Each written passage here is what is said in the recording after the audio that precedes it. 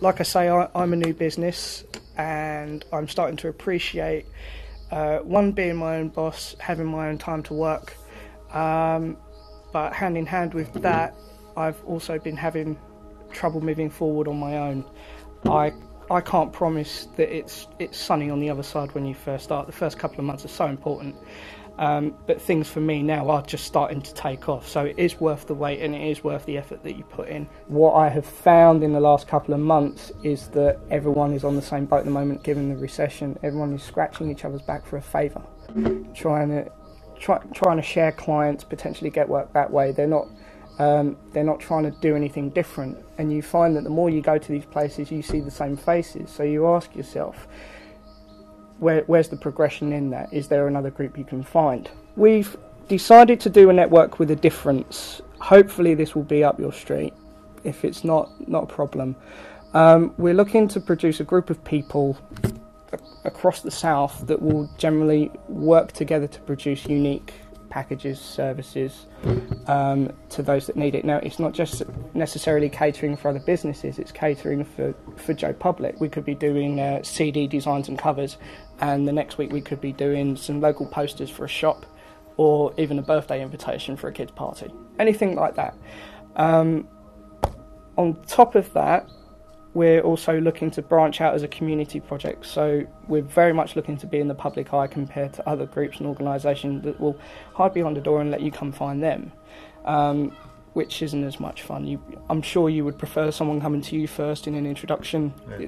It takes that pressure off, doesn't it? We've done a voluntary project for Albion in the community. Is anyone familiar with them? Yeah. We recently put this together, and we even filmed some of the work they were doing. And we sent it straight to AITC.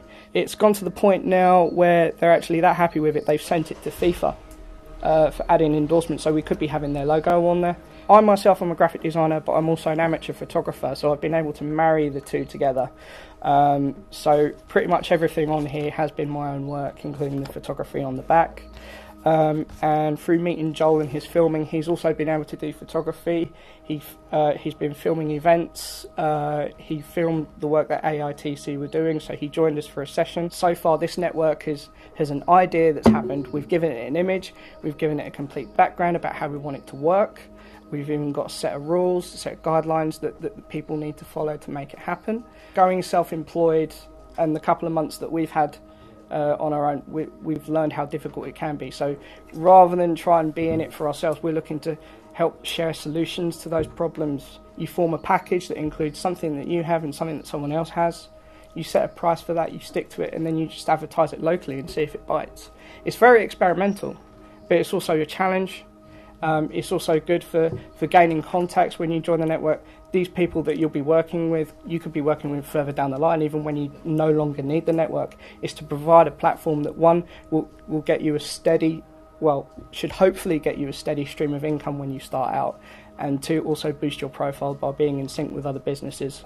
We've already got a Facebook page and a Twitter feed. We're working on the website for it at the moment, and we will also have a YouTube channel. That can be to cover any projects we're involved with. It can be used to promote businesses who are members of the network, and anyone else we're helping.